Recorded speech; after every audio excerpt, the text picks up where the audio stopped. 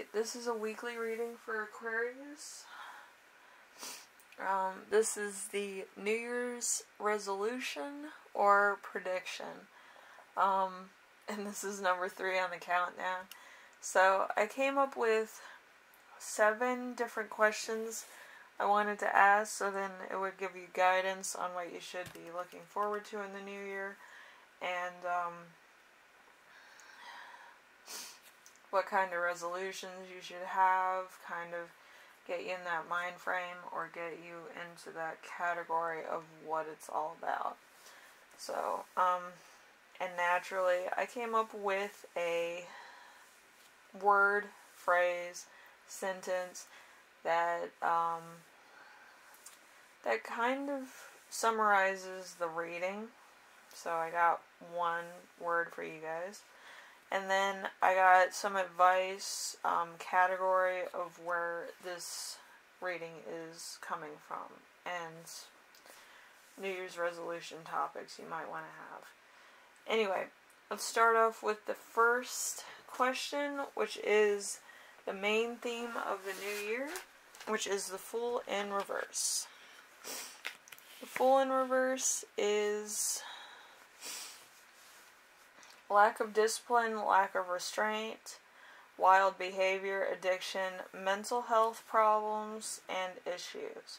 So you might have a little bit, you might want to, have a bit of fun, whatever the case, and it might get to the point where you always need that to whatever degree. So it might be a thing going on. An addiction. Addictions can be anything, so you're kind of in the midst of that.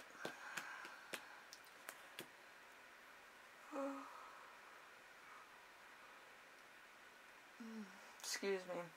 It could just be a point of wanting to let loose for a minute, but it could be like a lot of things that led up to that point. So whatever the case is, I feel like it happened because of a reason. It didn't just happen on its own.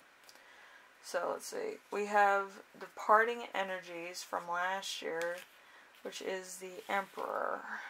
The Emperor is rise to power. Powerful people have interest in you. Stable future. Ambitious. Achieving goals. So you probably achieved a lot. You probably got to a point where you wanted to be at for a while, and you're just kind of, you're like, this is really pretty cool. I didn't think I'd make it here, kind of thing.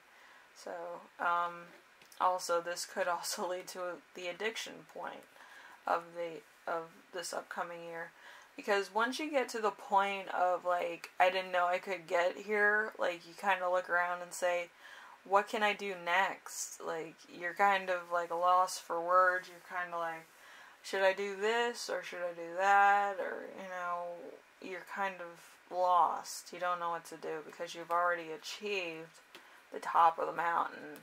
Like, going any lower than the mountain is kind of a big deal. And then we have talent you will express this year. We have the 10 of Cups. The 10 of Cups is happy family, love which goes the extra mile, fairy tale endings, achieving your desires, perfect relationships, and marriage. So you could be getting married, you might be meeting somebody, you might be planning a wedding, there might be a lot of other things going on. But, you're happy with where you're at, so whatever the case is, maybe you find a different avenue that you didn't explore before, and you're kind of doing that also. So it could be a lot of things going on. It could be a lot of different things going on. But I do feel like you're looking at more close to home things until you can figure out what you want to do for the long haul, Then we have future opportunities. We have the Queen of Cups in reverse. Queen of Cups, naivety, obsessive someone who overlooks the obvious for the sake of love. So there might be some red flags that you overlook, or something that you just kind of, oh yeah, that's not a big deal to me, and it becomes a big deal. You know, it's kind of like when somebody taps their fingers on a desk and then you look over and you're like, are you okay? And then they're like, yeah, I'm fine, I'm just stressed. And then, like, they keep doing it and it becomes, like, obsessively crazy in your mind. Like, why do they keep doing that? And then it just becomes aggravating. To the point where you probably snap, you know what I mean? So it's kind of like that kind of thing. It's a nagging pit of doubt, or it's a nagging thing. It's something that in the future will drive you nuts, you know? So just be aware. I'm telling you now because it's going to be like this big thing and it's going to start a fight. So, you know, just try to explain it to them in the nicest way possible not to do that. Because you're kind of trying to keep your sanity and not look at them in a bad way. You know what I mean? You have to kind of angle it so then it's not like hurting the person's feelings, but at the same time it's not getting on your nerves. You know what I mean? So we have upcoming obstacles. So let's see. We have the Page of Cups in reverse. So childish approach, emotional immaturity, fantasy, rose-tinted glasses, someone who gets their own way. So this is, you know, it's going to get on your nerves. I'm going to say that. It's going to get on your nerves. But I feel like the way that you're going to handle it is going to be kind of what the outcome's going to be, if I had to guess. So we have how to deal with upcoming obstacles. We have the Moon in reverse. The Moon in reverse is, all is not, as it seems. It's not bad, you know, infidelity and unfaithfulness, dangerous situations, and negative energies. So there's going to be a lot of secrets revealed. There could be a lot of things revealed, but it's not going to be as bad as you think it is. It might just be something that nobody told you about, or there might be some, you know, other things going around that actually, like, becomes a source of gossip. It might not even be true. So it's just going to kind of be like this elephant in the room until somebody addresses the issue and stops it. You know what I mean? It could also be a mystery that you're trying to solve. I feel like it's like Scooby-Doo and the gang is like trying to find the ghost, and it's like somebody in a mask. That's kind of what I feel like the Moon in reverse energy is, and how you're going to deal with the upcoming obstacles. You're going to just try to address it or find the phantom behind the mask, you know. Alright, so how to achieve your goals and dreams. We have the Ten of Swords. The Ten of Swords is rarely positive from the bottom, and nothing worse can happen. Recovery, regeneration, resistance to an inevitable end. So it just could be a, it's just you going from one aspect of your life to a new adventure, I feel. So the advice for you is probably going to be look for a new adventure. You can put that in your, you know, New Year's resolution. Look for a new adventure, new avenue, new job, new thing to look forward to. Like, try to challenge yourself, but try to find something that's not so far out there that it's going to be unreachable. Self-belief, believe in yourself, believe in the process that you're going through. Don't give up on it. Just try to be more disciplined, grow from it, and try to proceed. Because there's going to be some days where you're on this path that's kind of going to be a little bit hard for you, I feel. So it's going to also build self-esteem and confidence. And that might be a little bit hard for you because maybe it was not solid as a kid, or maybe there was a lot going on in your house as a kid. So having self-esteem is probably going to be a very powerful thing once you achieve it and you feel good about what you've achieved, and then you try to move on to something else that might not have been as achievable or give you that much self-esteem off the boat. So you might have a lot of struggle. But you should always have self-esteem and stuff that you've previously achieved. Like, I did that. Like, holy crap. Like, look at me go.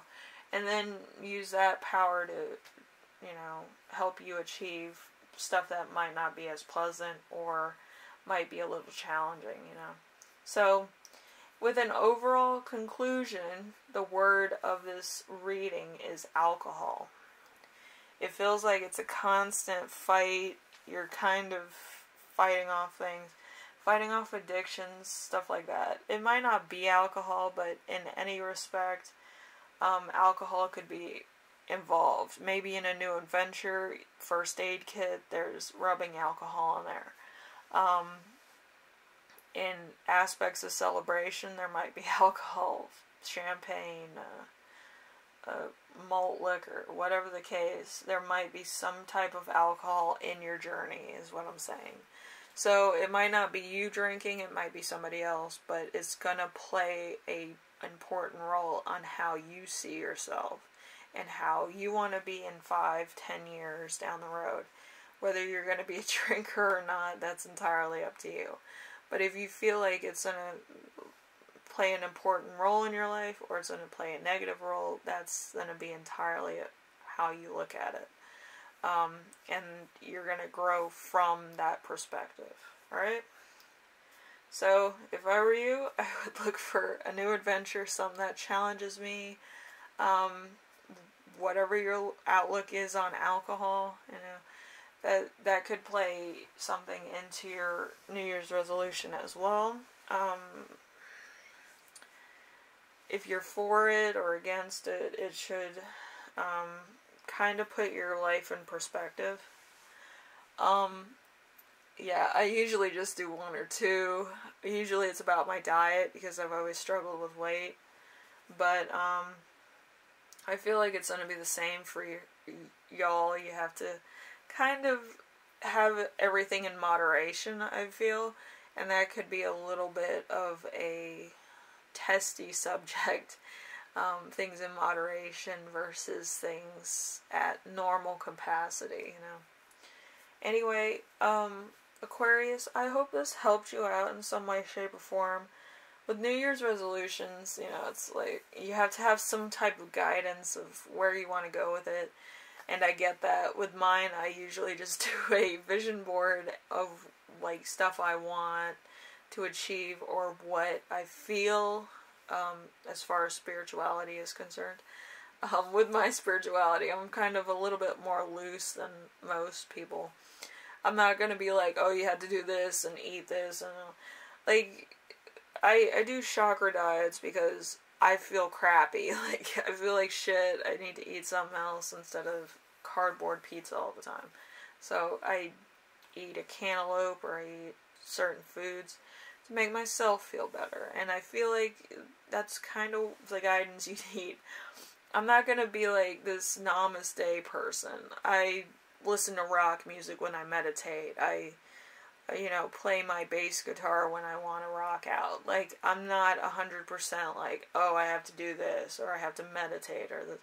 I meditate when I wake up in the morning, so then I can turn off everything that my mind is sending me that could be spiritual and stuff, so then I can talk to people and not look like a crazy person when I go outside and say, oh, blah, blah, blah, and this happened and this happened. I have to tune into my own energy, too. You have to be selfish. You have to be, compassionate at times. But you kind of have to know when to turn it on and off. And I feel like that's on the basis of the new year. It's like, you can never be 100% one way and 100%, the other way all the time. you have to kind of find a medium that's manageable for you, at the same time being charismatic and yourself at the same time. With me, I'm a realist, so I'm going to tell people that they're jerks to their face. I'm not candy coating anything. I'm not like, On YouTube, I kind of have to not tell people that they're total this, that, and the others, but I use it manageably, so then I can talk to YouTube and then have it figured out. If they want to do something, then they'll let me know. Especially with people that try to dish my, stuff throughout contents and stuff. That was a weird one. Anyway, thank you, Aquarius, and I hope this helps you out. And I'm sure that you'll go through a couple misadventures and some adventures that you might want to pursue. But it's going to be entirely up to you how you find your addictions and you find mental health problems about yourself, and you kind of handle that.